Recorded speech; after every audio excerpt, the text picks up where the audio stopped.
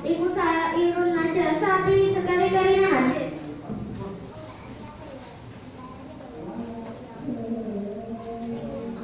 Faslon utawi iki iku ora fasal suci. Al-muhaladzatu utawi najis muhaladzah. Tahuru bisa suci apa najis muhaladzah.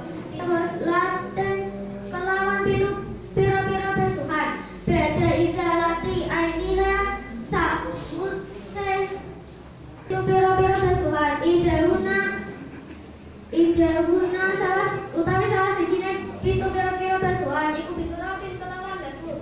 Wal muhafafati utawi najis muhafafah. Iku tahuru bisa suci apa najis muhafafah. Berhasil meraih kelawan ibrati banyu.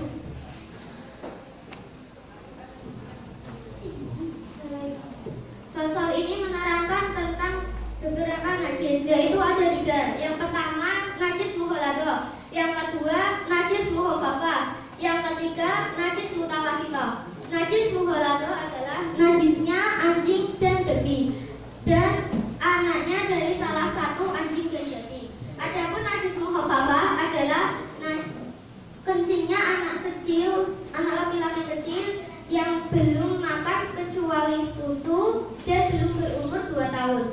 Adapun najis mutawasithah adalah najis selain najis muhaladzah dan najis muhafafah.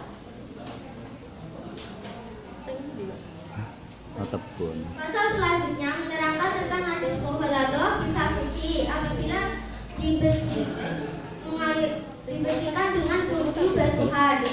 Dan di antara 7 basuhan salah satunya menggunakan debu. Adapun najis muhafafah bisa suci bila hanya memercikkan air saja ke dalam najis tersebut, maka sudah suci.